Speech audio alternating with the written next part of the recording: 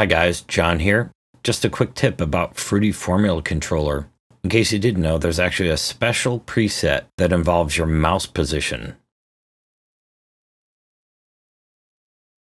So if you click on that, now look at the monitor here.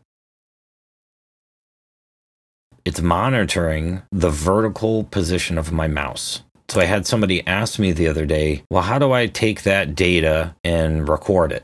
So we have to figure this out. We're going to right click parameter A, and we're going to link that to a controller. And guess what? That controller is going to be Fruity Formula out.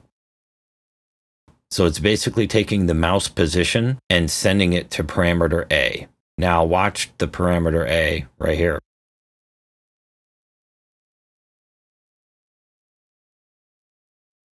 Kind of neat, right?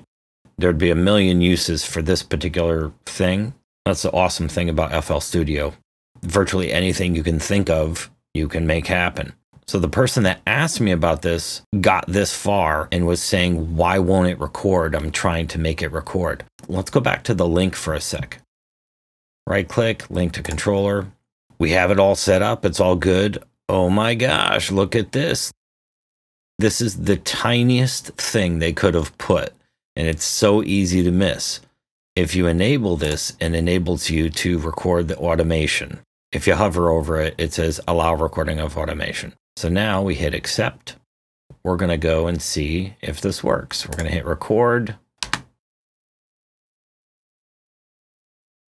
And look at what we have. It's recording the automation. Because before it wouldn't do that for us.